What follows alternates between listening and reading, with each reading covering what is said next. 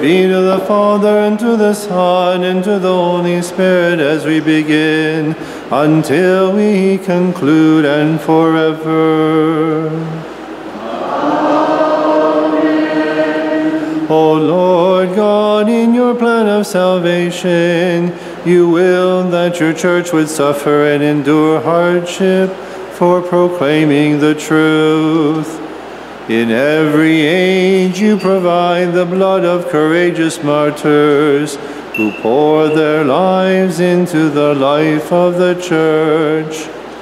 Now make us worthy to celebrate this memorial of the beheading of Saint John, your forerunner. To you we glorify, Father, Son, and Holy Spirit, now and forever. Amen. Peace be with the church and her children.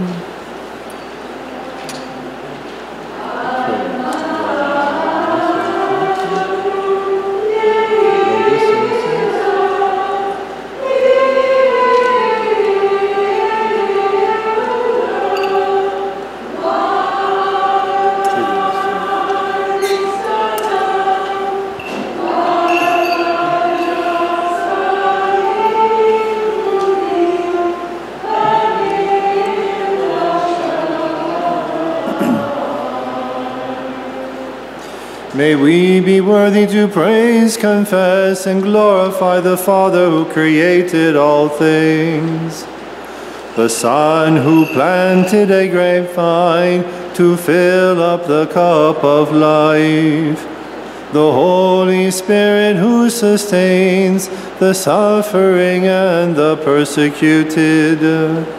To the good one are due glory and honor now and forever. Amen. O Lord God, you are blessed by the memory of those who love you and who suffer for that love. Today we honor the feast of your chosen martyr, Saint John the forerunner, on this day of his beheading, whose intercession we now turn to. May those who witness to your holy name without fear now come to give courage to your church, wherever she is persecuted for your name's sake. It is by the blood of martyrs that the parched earth of faithfulness is watered. The blood of martyrs became the living stream that made all things prosper and grow. The blood of martyrs became the lamp that dispelled the darkness and filled the entire house with light. When taken before judges and magistrates, the martyrs fulfilled the Lord's words. When questioned before courts and tribunals, the Holy Spirit answered for them. They left their accusers amazed and speechless.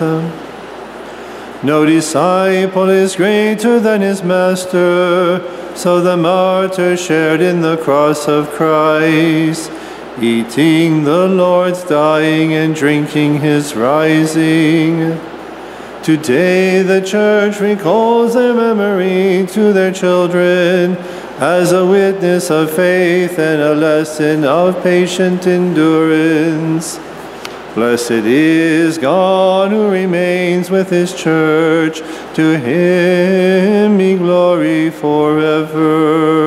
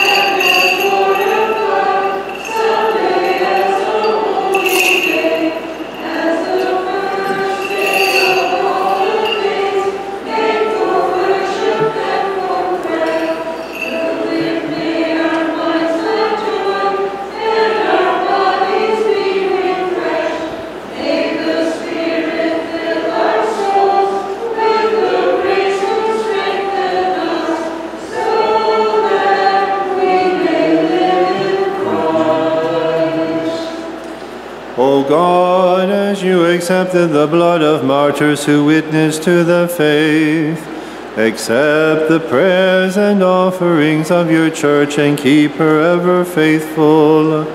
Strengthen her sails against the storms of persecution. Encourage her children against the waves of hopelessness and despair. Confirm and direct her leaders, for she looks to your saving cross as to her mast. O strength of the persecuted, guide your church through the storm to a safe harbor of your kingdom. And there with all your saints and martyrs, we shall glorify you now and forever. Amen. Kadishat, Allo, Kadishat, Hayalatono, Kadishat, Lo Mahoyahoto,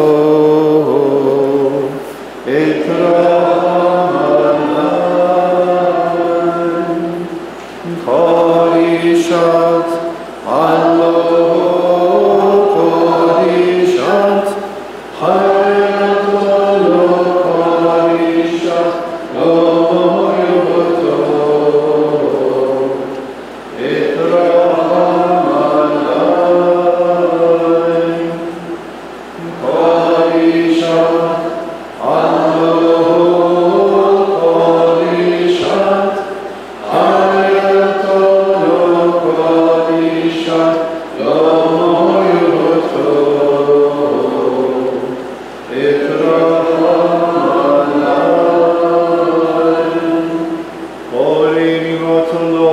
sanctify our minds and purify our consciences, and we may praise you with purity and listen to your holy scriptures.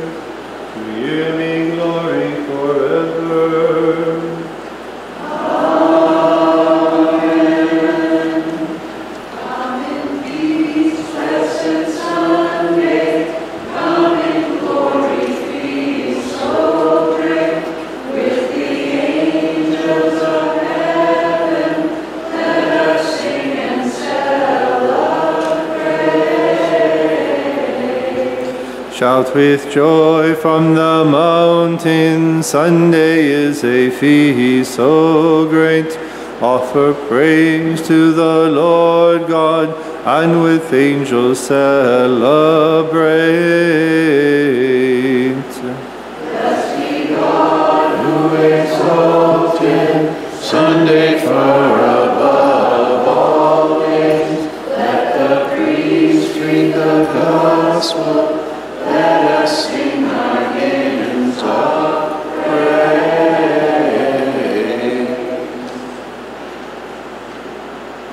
A reading from the letter of Hebrews.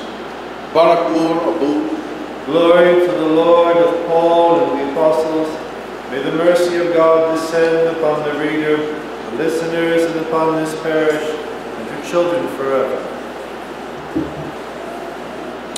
Brothers and sisters, what more shall I say? I have not time to tell of Gideon, Barak, Samson, Jephthah, of David and Samuel and the prophets, who by faith conquered kingdoms, did what was righteous, obtained promises. They closed the mouths of lions, put out raging fires, escaped the devouring sword. Out of weakness they were made powerful, became strong in battle, and turned back foreign invaders. Women received back their dead through resurrection. Some were tortured and would not accept deliverance in order to obtain a better resurrection. Others endured mockery, scourging, even chains and imprisonment. They were stoned, sawed in two, put death at sword's point. They went about in skins of sheep or goats, needy, afflicted, tormented. The world was not worthy of them. They wandered about in deserts and on mountains, in caves and in crevices in the earth. Yet, all these, though approved because of their faith, did not receive what had been promised. God had foreseen something better for us, so that without us, they should not be made perfect. Praise be to God always. Hallelujah. Hallelujah.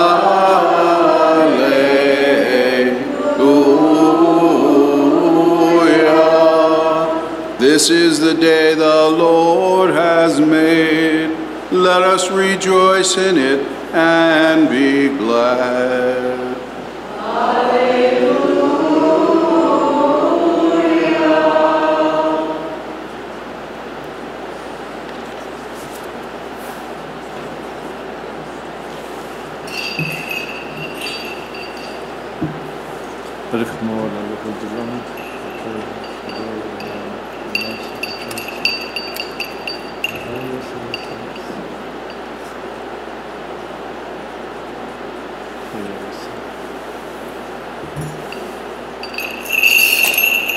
Before the proclamation of the gospel of our Savior, announcing life for our souls, we offer this incense and ask for your mercy, O Lord.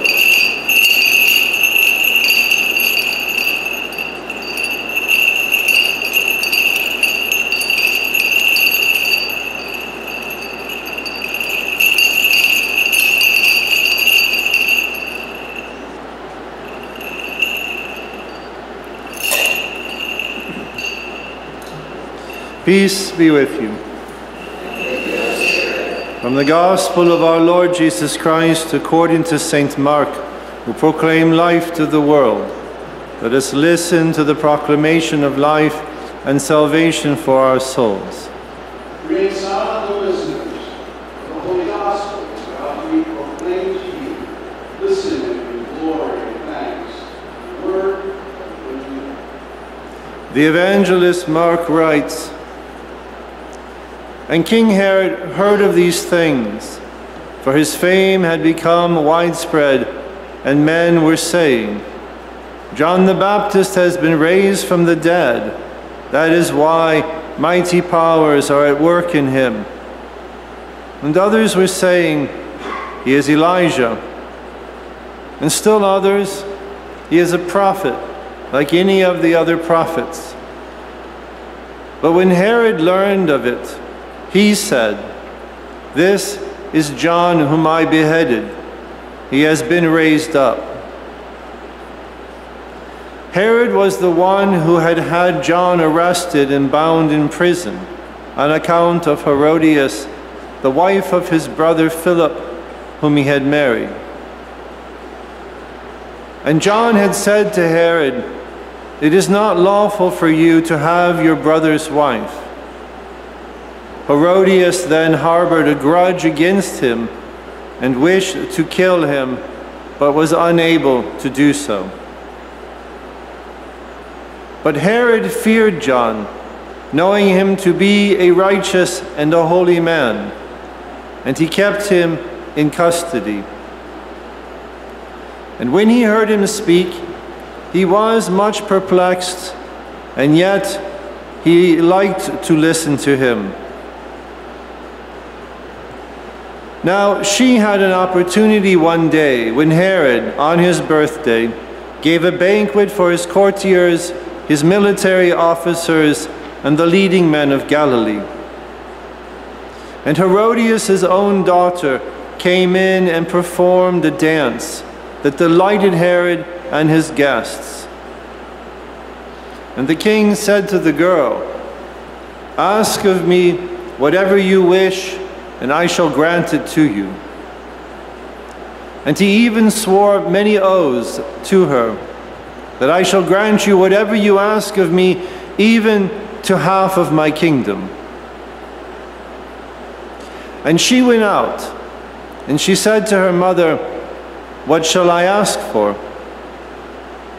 And she replied, the head of John the Baptist." So the girl hurried back to the king's presence, and she made her request. "I wish you to give me at once, on a platter, the head of John the Baptist." Now the king was deeply distressed, but because of his oaths and the guest, he did not wish to break his word to her. So he promptly dispatched an executioner with orders to bring back his head. And he went off, and he beheaded him in prison. And he brought in the head upon a platter, and he gave it to the girl. And the girl in turn gave it to her mother. And when his disciples had heard about this, they came, and they took his body, and they laid it in a tomb. This is the truth. Peace be with you.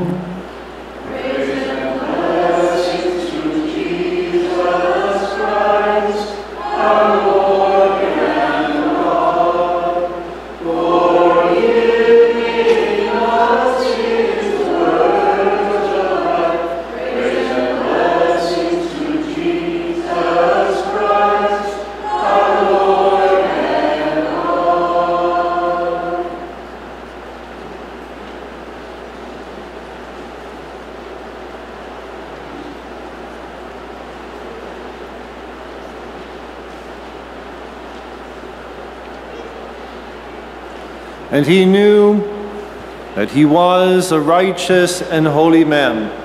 In the name of the Father, of the Son, and of the Holy Spirit, amen. So what does it mean to be a martyr? We all have holy cards, we all have statues, we know those basic stories. Lions eat you up, you get burned, you get your head cut off, you get stabbed with a spear, whatever. These many, many different ways of inventiveness on how to kill someone. But it's not the killing which is martyrdom. The word martyr to this day is used all over the place. Muslims are martyrs, pagans are martyrs, and people are martyrs, people who are tree huggers are martyrs. But the word martyrdom is straight out of Christianity. And it is the influence behind all of these other uses of the term. The word martyr, of course, just means witness in Greek, to give testimony.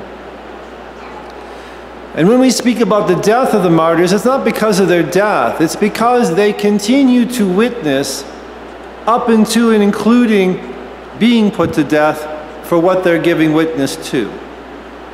And so this is why everyone in the church is meant to be martyr. Everyone in the church is meant to be giving testimony. Everyone is meant to give witness to what is true of God's revelation. So that's one thing this day. The other thing is, of course, this story is set in a totally dysfunctional modern family. Herod, Herodias, the daughter, who we don't know from the scriptures, they don't give a name of the girl, but we know from the Jewish contemporary historian Josephus, he says that the girl's name was Salome, because of course this story is known. John the Baptist is spoken of in the secular historical book of Josephus. And so we know from there that her name is Salome. And apparently she goes on to be a very fitting daughter of her mother, and apparently was quite a humdinger later on herself, in her own kind of tyranny and iniquity.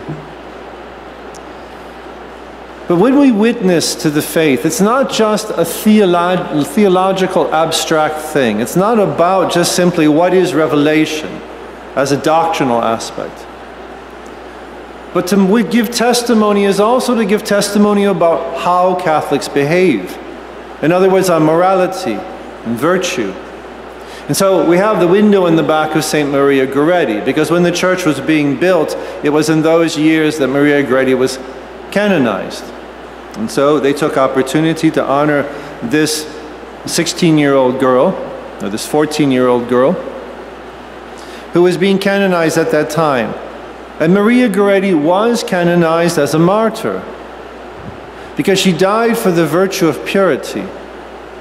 When she was assaulted by the older boy, who simply was burning with lust and wanted her, and had seen her. The families lived in with proximity to each other. And he had no control over his passions and his lust. And so the lust eventually controlled him. So at the age of 19 or so, when she had come back off the farm and she's back at the farmhouse and he realizes it's the only two of us at the house, he tries to rape her. And her response to him all the time is, this is a sin. This is evil. This is a sin. We can't do this. And she resists him to the point where he becomes so enraged by his lust that he simply stabs her to death in the farmhouse. And so when she's canonized as a martyr. There's nothing theological in her death, but she dies defending chastity, defending purity, defending the integrity of her own personal body, her life. And St. John the Baptist also is not dying because of an article of the faith. John the Baptist is dying because of morality. He is in prison because of the integrity of marriage. He is imprisoned because of Herodias. We're told in this situation, and first I suppose we should talk about the context of this episode. The gospel began by saying, when Herod heard of these things. So what are these things? Earlier in this text, you have the beginning of the proclamation of the kingdom. The apostles have been sent out, they go out, they prepare the places to receive our Lord, and in that preparation also they anoint the sick, and the sick are being healed, and miracles are being worked. And that is what is reported back and is heard by Herod. And that's when he starts wringing his hands and he says, oh, this is John come back from the dead. I know it. This man is haunted. He is plunged in his lust. So I say this is a story of a modern family. Herod is a modern man. He kind of likes right things to do, but he doesn't do them. He knows John is a righteous man and a holy man, and he respects that, and he's intrigued when he listens to him teaching, but he also throws him in prison because of his wife. And so he doesn't know what to do. And then all of a sudden, when the kingdom is being proclaimed, and the apostles are going out to prepare the path of our Lord, he's like, oh no, this man, referring to our Lord, this is John come back from the dead. That's the context in which this story is then told by St. Mark. So now I will tell you about what Herod did to John. And when this episode finishes in today's gospel, and our Lord is told about it, the apostles come and they tell him about what had happened to John being decapitated. Our Lord says, we'll go away from here. Because he can see that they are they're overwhelmed by this. This is their first time they see, this is not just about religion, this is a question that may bring about your death. And of course, we all know that ultimately all of the apostles do give their lives for the gospel. But at this point in the beginning of the ministry, in the beginning of these 3 years, they're quite stressed by this. And so our Lord says, okay, come away. And they go off into the wilderness. They go to the desert. They go to the place that's empty so they can be alone. But of course, when our Lord goes there, nobody ever lets our Lord go anywhere without following around. So everyone starts filing up there. And so then becomes the recounting of St. Mark's story of the multiplication of the loaves and fishes. So immediately after this episode of John having his head cut off, you have the miraculous feeding of the thousands with the bread and the fish. That's its context. The nourishment that God gives of his abundance and the proclamation of the kingdom. And in the middle you have a dysfunctioning modern family. You have a woman, Herodias, who is completely out for herself. She's first married to one of the tetrarchs. Now she finds a better deal with the brother. And apparently it looks like this was also actually her third marriage. The only two of them are talked about. And this is why John says to her, you cannot be married to your sister-in-law. the prophet denounces the king. We're not given the episode, but we're told that he had told the king in no uncertain terms, you cannot be living with your sister-in-law. Now, because Herodias had heard this, and her feminine sense of her personhood was she became highly indignant. And we're told in no uncertain terms in this text that she has a grudge. She hates this man for having told her that what she's doing is wrong. John is just hand-wringing and perplexed because deep down he knows it's not right. But it works politically, and after all, she's pretty, and so, and so, and so, and so. And in the modern world, we make excuses for all of our sins of sensuality. Everything has an excuse. All that part of the apostolic doctrine, for so many people, apparently has just disappeared. The notion of chastity, the notion of virtue, the notion of the proper respect and awe paid to sexuality, all of that just has gone out the window. Well, it hasn't gone out the window 50 years ago. We see it in this family. And of course, when the young woman comes in to dance at this birthday party, Salome, she's her mother's daughter. So it already seems inappropriate that this is the stepdaughter of the king and also his niece. Remember, this is a previous marriage. So it seems highly inappropriate in the first place is why is what essentially we call a princess, why is she just entertaining? For most of the history of the world, and quite easy to see these days, actors and actresses were always considered to be public sinners. The things you do on stage to make people laugh or like you are not always the best things. All you have to do is think about even the vocabulary used in a modern film. None of this is appropriate. And you say, well, they're just acting. Yes, but what they're acting is lascivious and unacceptable. And therefore, the notion of an actor, if you died in the early centuries of the church and you were an actor, you worked in the theater, you weren't even buried. You were not given a Christian burial because you were considered a public sinner. And so when you died working in the theater, you were still a public sinner at the moment that you died. You died separated from God. So there's already an inappropriateness of Salome to be up there dancing around in front of generals and politicians. But as she does, of course, all these men are like, well, hubba hubba, this is great, she's really good. Totally modern story.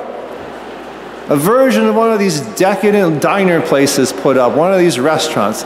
We go there to stare at girls. It's like, this is so repulsive. And so Herod is part of the whole mood of this party, and he says, look, anything you ask me, I'll give you. And then he starts swearing oaths. I swear to God that I'll give you anything that you ask me, including up to half of my kingdom. Now, when we first look at that, that just looks like generosity. But it is also a proposition to this young woman, this teenager. Half of my kingdom, it is a veiled way of saying, I will make you my queen. Get rid of your mother. After all, we already went to the second and third one. Why don't we bring in this one? She's much more beautiful. She's younger. In any case, you get more mileage out of her, right? This is the way the world thinks. So when he promises even half of the kingdom, he's already making even an incestuous proposition to his niece. See, this is a very modern family. It's repulsive. And of course, she goes running off. We're told she goes away quickly. She goes to her mom. Gosh, think of it. What should I ask for from Uncle Herod? Give me the head of the man who is in the dungeon. Because Herodias the whole time has this man locked up in her palace. She wants him dead. So this becomes the perfect opportunity. Tell him that you want the head of the creep in the basement that he should have killed a long time ago. So it's hard for us to imagine, what does a teenager think about, all right, give me this head, a human head? I'm not putting this on my dresser in my room. This is not happening. The whole notion is disgusting. So you'll notice there's a detail that is added between the time that she talks to Mumsy and goes back in to see the king. She says, I want the head of John the Baptist on a tray. Please don't bring it to me in a bag that's leaking blood every place. So she wants it on a platter. And then poor modern man Herod is wringing his hands and is now horrified. Oh, this is awful.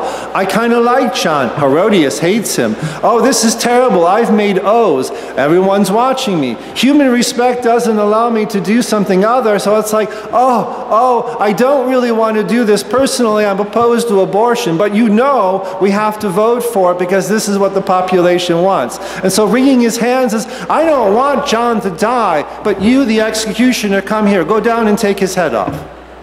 That is so modern. Well, I don't really agree with this, but I'm going to foster it, do it, or support it in some way. And you notice that when people act this way, the prophets of God die. This is what happens to truth in the world. If you heard the Husoyo that I sang for John, we speak about the martyrs pouring their lives into the life of the church. But it also in numerous places says that your church was given to proclaim, to be the truth in the world. And for this reason she suffers. And so Herod sends off his executioners and they bring back the head of John the Baptist. This whole story is so recognizable for us from start to finish. Sadly. We know these people. We've all known a Herodias, the gnashing teeth woman who is always trying to manipulate her way. We know the dish-ragged man who wrings his hands and thinks that he really should be choosing better things and doesn't choose them. And all of them plunged into pure sensuality and just whatever feels good, do it. We recognize all of these people. We've known them. They may not have been king, but we know these people. And so we celebrate on this day the beheading of John the Baptist. This is a very ancient festival in the church. It even predates the nativity, the birth of John the Baptist. So important this event was. So on this day, we ask that the Lord God clarify our minds. Remember, probably most of us are not going to have our heads chopped off before the end of our days, or making the end of our days. But it's possible, especially in the way the world goes today. But what we all have an obligation to do is to be a witness to our faith day in and day out. Everyone that we have contact with should know that we are a Catholic. Not because we say it, but because we live it. Because we give a testimony in our very existence of the transforming aspect of grace. That is the first thing to take from this festival. The second thing is, of course, that we have an illuminated faith so that we can see clearly and judge in this world, so that we are neither dish rag or teeth-gnashing, manipulative grudge holder. That we see clearly in the light and choose what we need to do in our lives with the strength that God's grace gives to us, so that we also may be witnesses in our own days. And we ask on this day that St. John intercede for us, that he obtain for us this ability to be martyrs day in and day out, to give witness to the faith and to its truth. And even if it brings persecution and suffering, it always remains true. So let us curb our sensuality, let us ask for that deeper faith, and let us embrace the profound aspect of the transforming aspect of grace. And in that strength, may the prayers of St. John be a rampart to us always. In the name of the Father, and of the Son, and of the Holy Spirit, amen.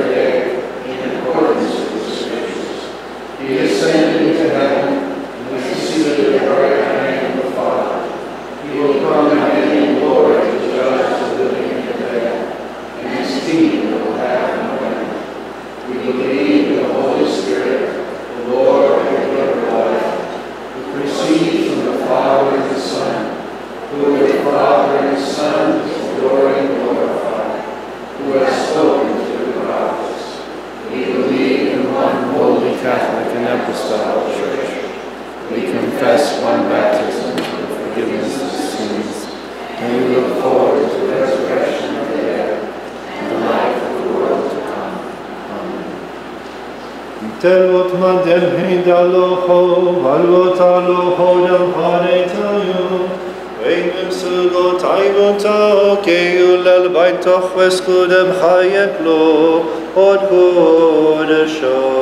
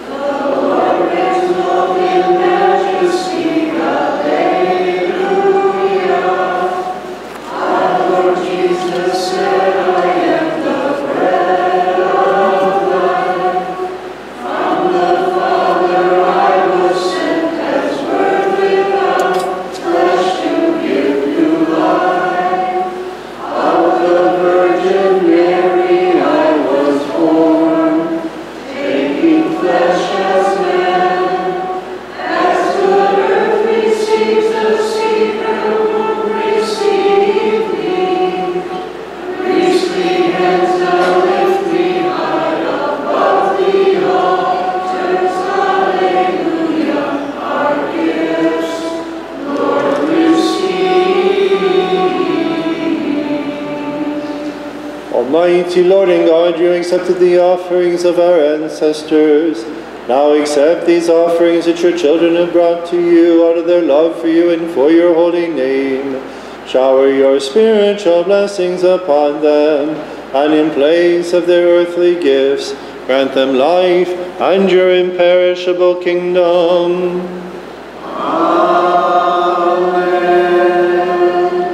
As we remember our Lord God and Savior Jesus Christ and his plan of salvation for us, we recall upon this offering all those who please God from Adam to this day, especially Mary, the Blessed Mother of God, Saint Joseph, her spouse, the chosen one, our Holy Father, Saint Mary, Saint Jude, and Saint John the Forerunner. Remember, O God, the children of the Holy Church, our fathers and mothers, and our brothers and sisters, both the living and the departed, especially those for whom this sacrifice is offered, for the intentions of all the members of this parish. Remember also all those who share with us today in this offering.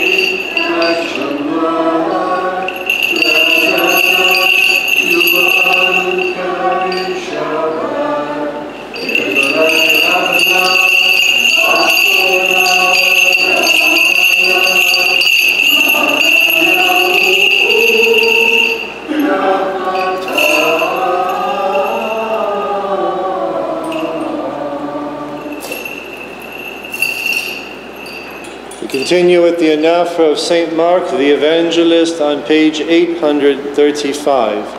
835. Glory be to the Father, and to the Son, and to the Holy Spirit, now and forever. Amen. Lord God, Almighty Father, you are true and holy love. May we be bound by your divine love and find joy in it all the days of our lives. Make us worthy to give one another the greeting of peace with a holy kiss, that through Jesus Christ our Lord we may be a radiant and blameless flock. We glorify and honor you, your only Son, and your Holy Spirit, now and forever. Amen. Peace to you, O holy altar of God. Peace to the holy mysteries placed upon you. Peace to you, O minister of God. Peace to you, O server of the Holy Spirit. Let us give the greeting of peace to his neighbor with love and faith, which is pleasing to God.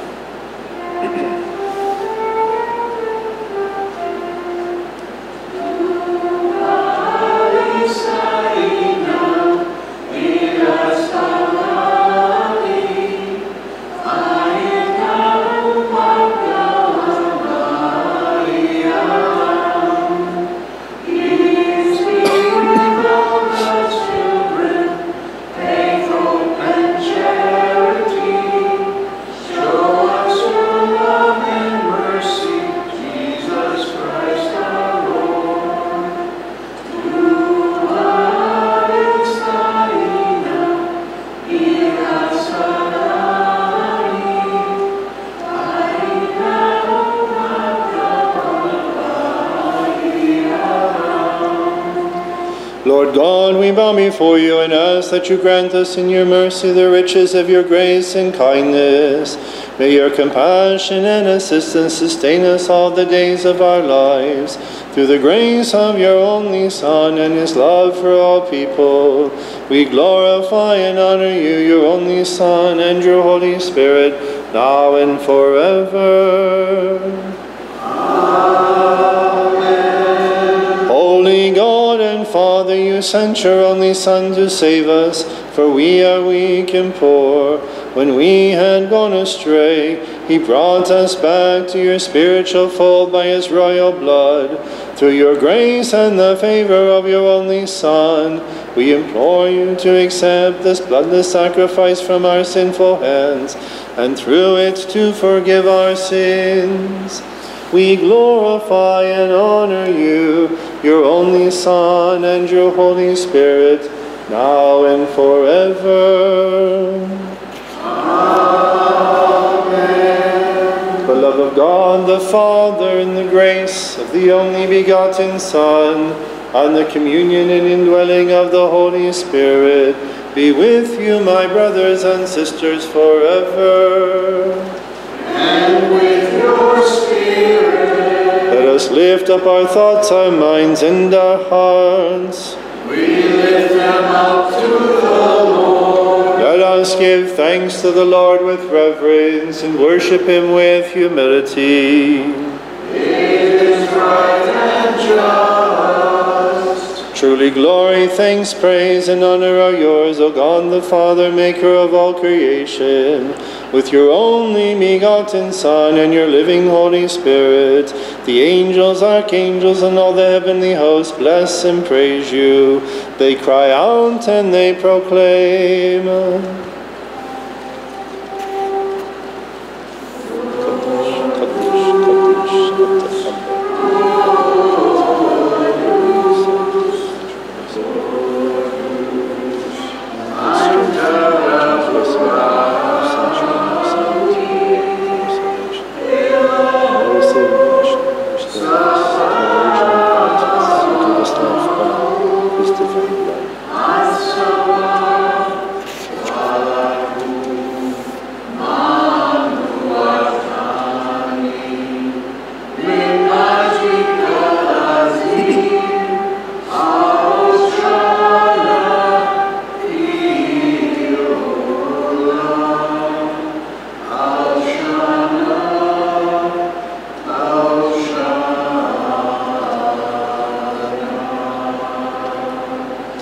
Kyrie eleison, وبيوم حادثتم حشوني لما بدخايه عنصاب لحم بلا قولي شنطو وبارخ قادش وقصو يا بن تلميذا كارو مرم سابخ لمهني كل خون حونو دنيتا فخرو ديلا دخلو فيكون واخلف ساقيه مدغسي ومتيهم خصويا حامي وحايد العالم عالمين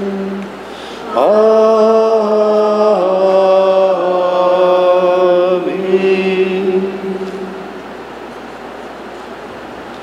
حقنا الكسو دمسك ومن حمرو ومن مايو بارخ قادش ويعمل تلميذا كارمارا سابشتا ومني كل خود هونو دنيتا دمو ديلا دياتيكي خداتو دخل فيكون واخلف ساقيهم متشرو متيهم خصويا حومي وحايد العالم عالمين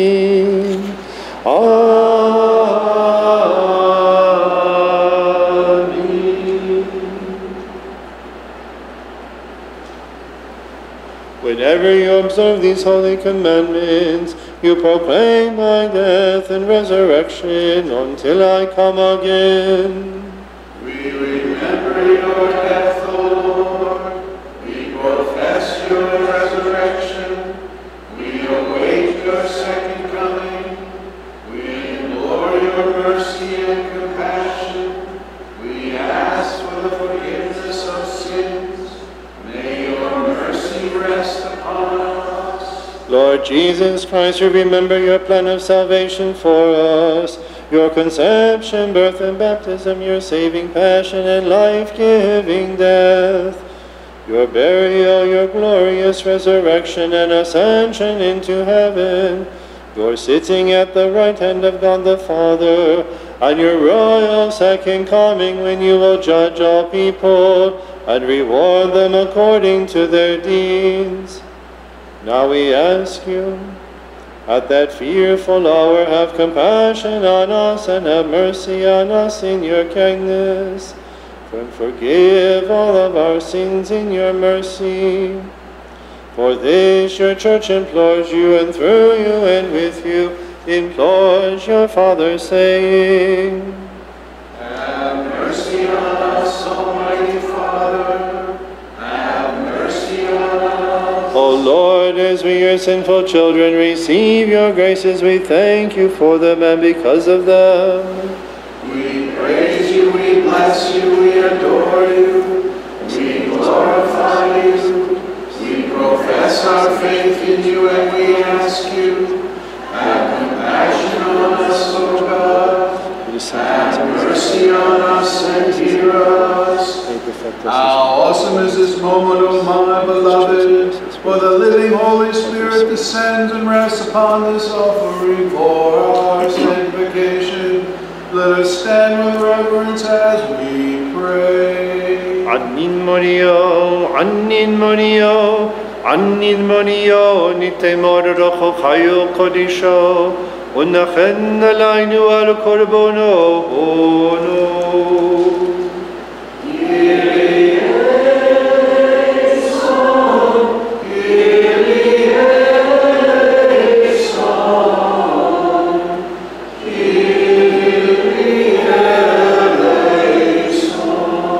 كنا دمخنا نتين عبد لخمونا فغرو دمشيخ ولو ديلانا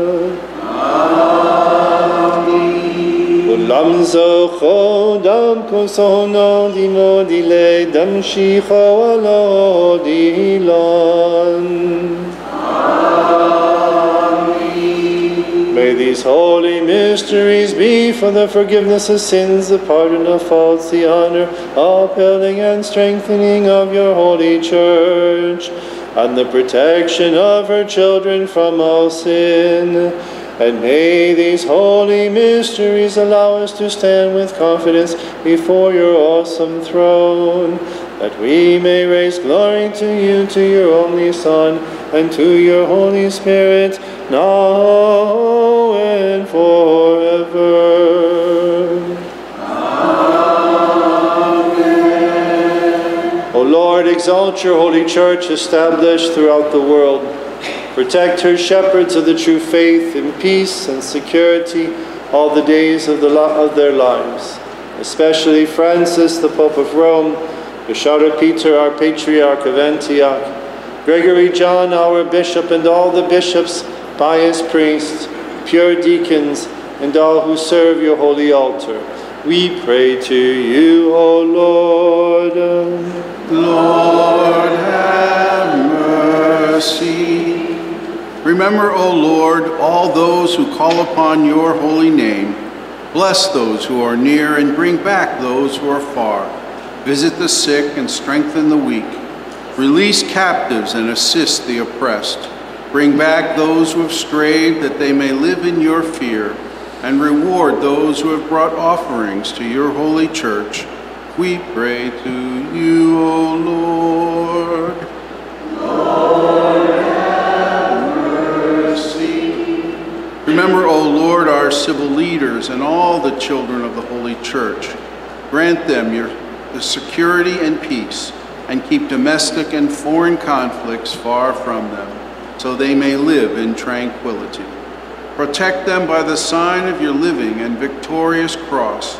Rescue the persecuted and the displaced of your flock, and be a refuge for strangers and a companion to travel. Grant your eternal reward to monks and those who live solitary lives, and to hermits who live on mountaintops and in the caves of the earth. We pray to you, O Lord. Lord, have mercy. Remember, O Lord, upon this altar and upon your heavenly altar, the holy and ever Virgin Mary, Mother of God, the prophets, apostles, martyrs, confessors, and evangelists, John the Baptist, the forerunner, Stephen the archdeacon and first martyr, St. Joseph, St. Jude, St. Maron, and all the saints. May we join in their ranks and share in their joyful feast. We pray to you, O Lord. Lord, have mercy. Remember, O Lord, the faithful teachers who have gone to their rest in the true faith, especially Peter and Paul, Mark, Clement, Ignatius, Dionysius, Julius, and all those who endured suffering and persecution for the strengthening of your holy church. Remember also those who serve your holy altar, and forgive their sins, that they may reach your joyful dwellings. We pray to you, O Lord. Lord, have mercy. Remember, O Lord, all those who have left this world and have gone to you. Lead them to your joyful dwellings and blot out all their sins. Through our Lord God and Savior Jesus Christ, who is without sin, we hope to find mercy and forgiveness for our sins and for theirs. Grant rest, O God, to the departed, and forgive the sins we have committed, with or without full knowledge. Grant us pardon, O God, and forgive us and the departed, so that your blessed name may be glorified in us and in all things. With the name of our Lord Jesus Christ and of your living Holy Spirit, now and forever. As it was, is now, and shall be forever. Amen.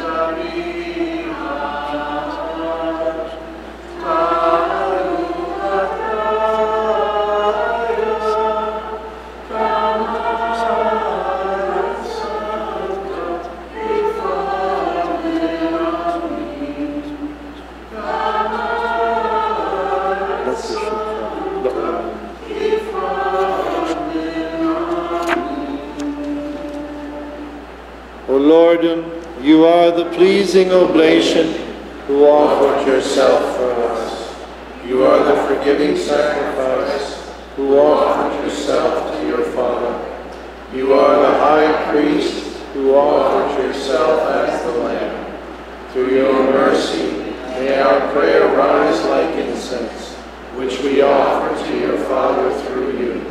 To you be glory forever.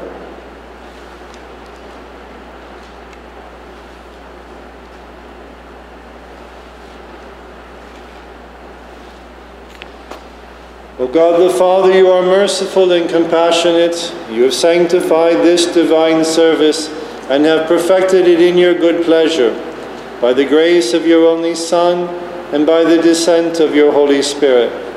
Sanctify us now, that we may be renewed as your spiritual children, so that with pure hearts and enlightened souls we may call upon you, O glorious Father and lover of all people, praying, Our Father, who art in heaven, hallowed be thy name. Thy kingdom come, thy will be done, on earth as it is in heaven. Give us this day our daily bread, and forgive us our trespasses, as we forgive those who trespass against us. And lead us not into temptation, but deliver us from evil. for the kingdom, the power, and the glory are yours, now and forever. Deliver us, O Lord, from every temptation of soul and body, and crush our enemy, the evil one. Grant us your mercy through Christ Jesus our Lord, for you are blessed and glorified with him and with your Holy Spirit, now and forever. Amen. Peace be with you. And with your spirit. Bow your heads before the God of mercy, before his forgiving altar, and before the body and blood of our Savior, who gives life to those who partake of him, and receive the blessing from the Lord. O Lord, look upon us, your inheritance, who bow before you, and guide our steps on your right path. Make us worthy to share in this sacrifice, and may it sanctify the souls and bodies of those who receive it, through Christ Jesus our Lord. We glorify and honor you, your only Son, and your Holy Spirit, now and forever. Amen. The grace of the most holy Trinity, eternal and consubstantial, be with you, my brothers and sisters, forever. And with your spirit. Let each one of us look to God with reverence and humility, and ask him for mercy and compassion. Holy gifts for the holy, with perfection, purity, and sanctity. One Holy Father, one Holy Son, one Holy Spirit. Blessed be the name of the Lord, for he is one in heaven and on earth. To him be glory forever. Make us worthy, O Lord God, so that our bodies may be sanctified by your holy body, and our souls purified by your forgiving blood. May our communion be for the forgiveness of our sins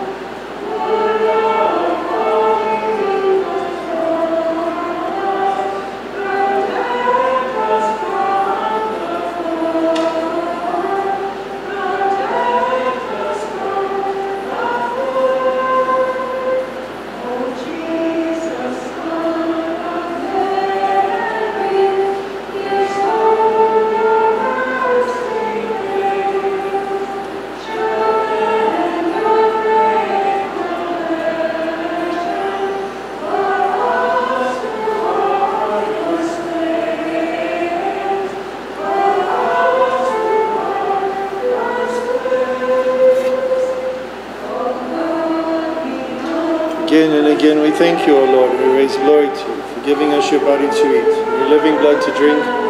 Lover of all people, have mercy on us.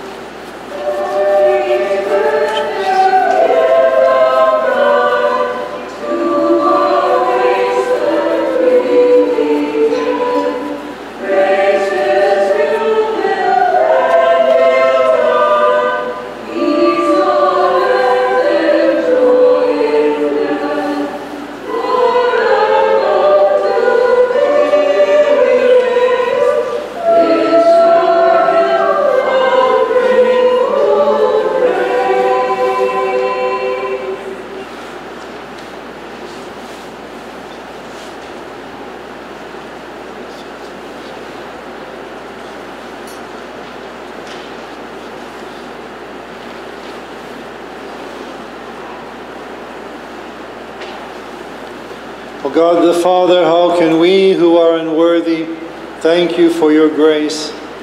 For you have given us this divine gift and have made us worthy to share in the body and blood of your only begotten Son, who saved us.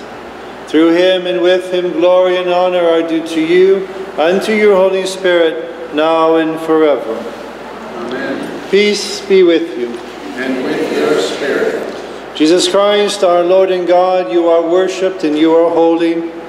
Bless and forgive the priests who are the stewards of your people and of your holy church.